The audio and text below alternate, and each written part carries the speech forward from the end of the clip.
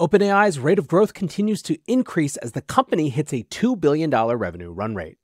Welcome back to the AI Breakdown Brief, all the AI headline news you need in around 5 minutes. One of the questions after Sam Altman was fired and then rehired was whether it would impact the company's ability to sell into the enterprise. Think about it. If the company was subject to these sort of disruptions, would big enterprise or business buyers think to themselves, maybe I should go with someone else?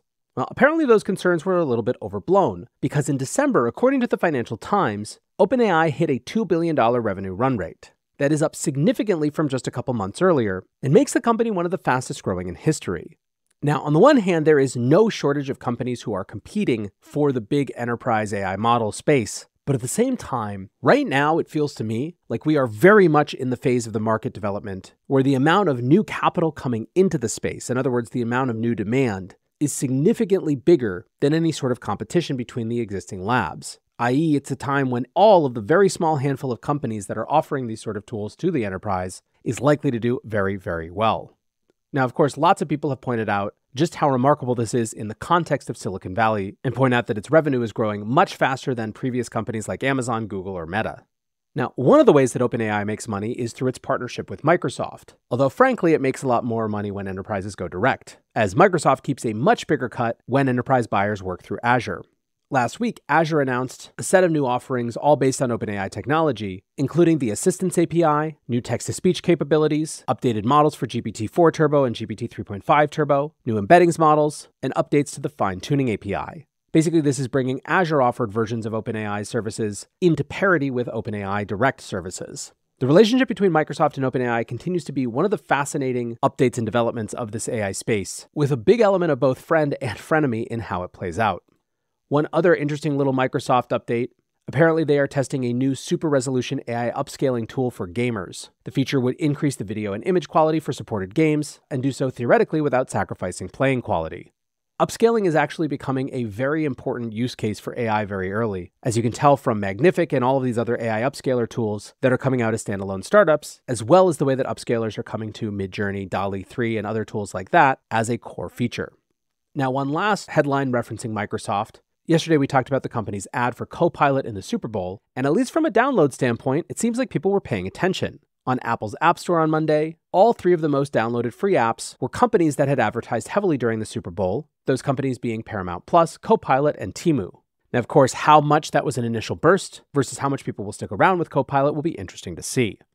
Moving over to the world of patents. There has been an ongoing discussion from the US Patent and Trademark Office around whether AI-created works could be patented or trademarked.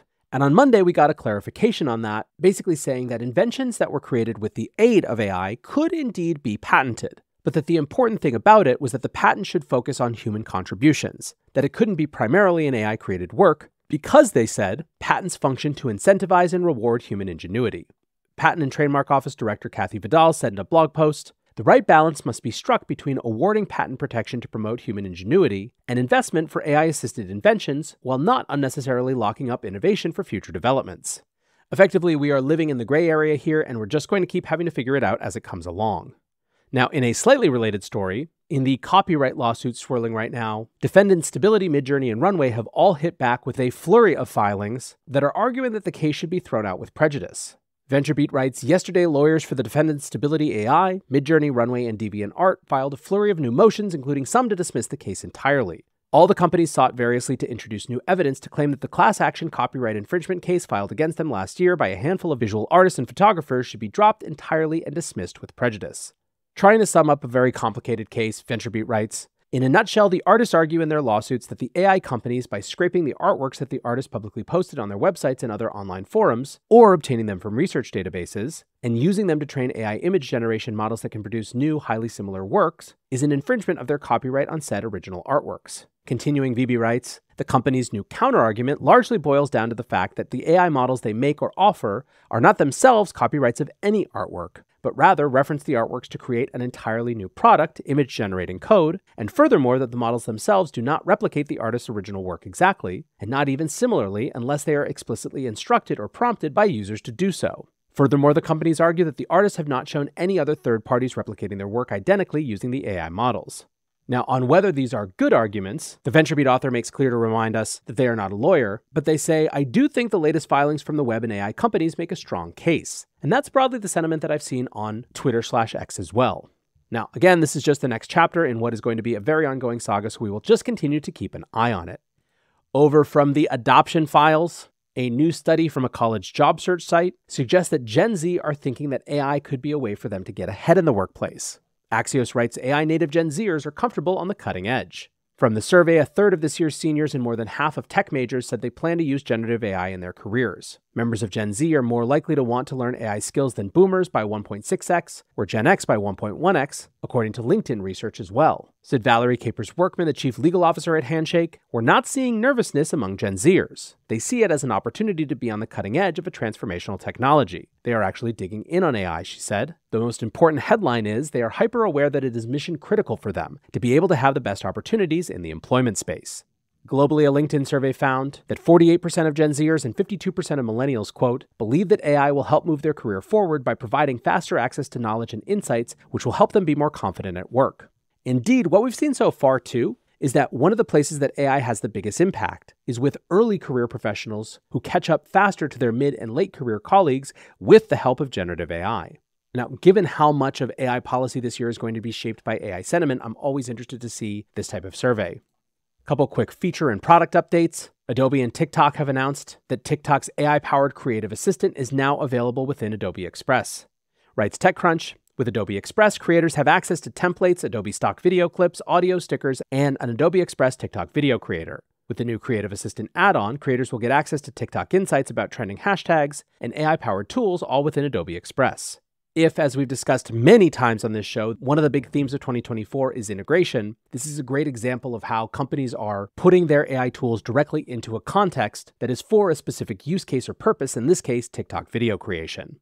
Another really interesting feature announcement comes from 11 Labs and is actually more than just a feature. 11 Labs is now opening up a marketplace by which voice actors can create a clone of their voice, which can then be used in projects from users around the world and make them money as it happens. 11 Labs writes, here's how it works. Head to the Voice Lab and upload 30+ minutes of audio. Name and describe your voice, set your price and usage parameters, add your payment details, and get paid when it's used. The response to this will almost certainly be a Rorschach test for people's thoughts about AI. On the one hand, people will be rightly concerned that the companies that choose to use this AI-generated version of voices are companies that previously might have paid those voice actors for them to create those voices directly. And almost certainly they get paid less for this AI version than they would for performing something themselves. The counter-argument is that this might open up entirely new buyers that would never have bought a voice actor before, but who are now financially able to do so. And so thus this opens up an entirely new stream of revenue that doesn't necessarily diminish that direct voice acting either. Ultimately, of course, this is the type of thing that we will just have to see play out in practice. But from 11 Labs' standpoint, it seems like a pretty cool, interesting, and valuable update that could create some real interesting marketplace network effects around the platform. However, that is going to do it for today's AI Breakdown Brief. Next up, the main AI breakdown.